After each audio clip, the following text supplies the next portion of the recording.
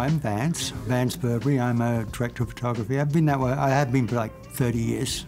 I started out as a concert lighting designer.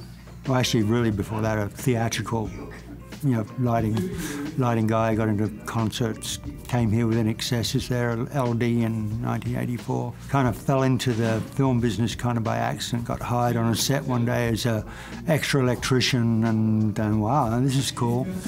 And having a love of lighting, which is lighting and image, it was sort of a natural progression. And sort of at that time, music video was falling into this sort of heavy metal era.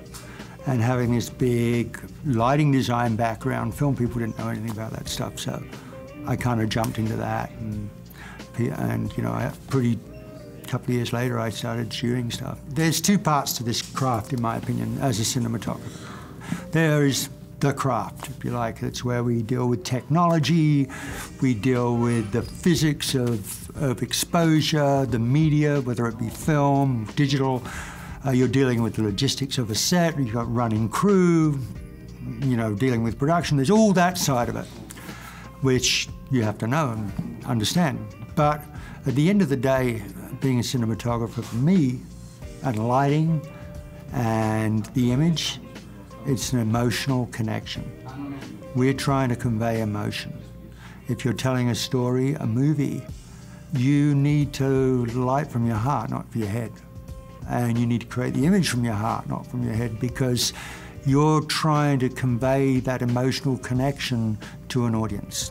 Whether it's sad, happy, scary, whatever that joy, whatever it is, that's what you're trying to convey. And you need to take people out of the world they're in and bring them into this world of the story you're telling, visual story, whatever that may be.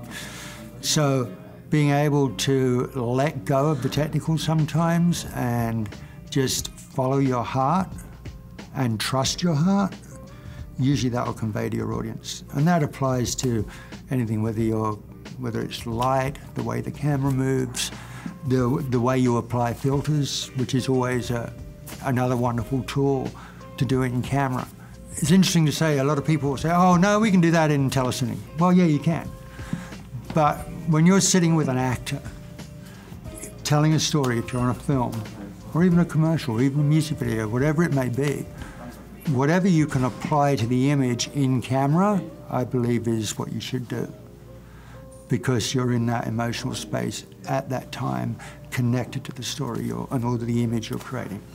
So one of the things, we've been talking about the image and that capture on set. One of the things I really like to play with is grad filters.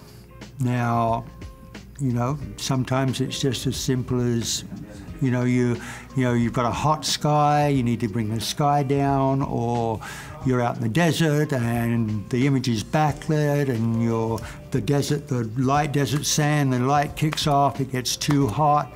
So I need to bring that down a couple of stops. Okay, you'll drop a grad in, bring that down a couple of stops, and you know what?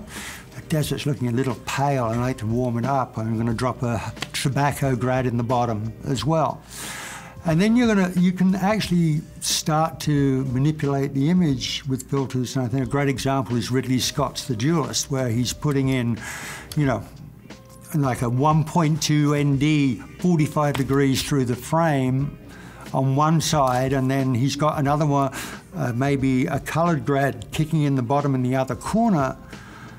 Those are all wonderful ways of manipulating an image in camera.